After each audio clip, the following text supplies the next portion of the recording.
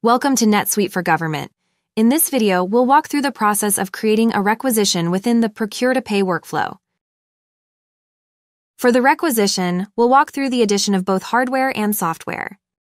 The initial step is to attach the quotes to the requisition through drag and drop. Under the Communication tab, we can see that the files have been attached. The next step is to add the items to be purchased. The first item is the Oracle Dispatch Command Center. The system will default information about each item as it is added to the form. Information such as the fund, the department, and the account can be saved within the item. To edit the information within an item, select the Edit button. One of the unique features embedded within NetSuite is Oracle's generative AI capabilities. We can utilize this generative AI feature to create or edit the item purchase description.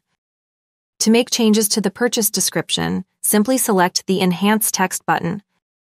From there, we can clean up the description, generate a new description, and make the description longer or shorter.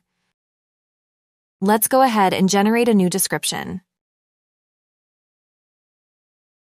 Once we've saved our changes, we can head back to our requisition to finish adding additional items. After all the items are assigned to the requisition, we can select Save and Submit for approval to push this transaction through the approval workflow.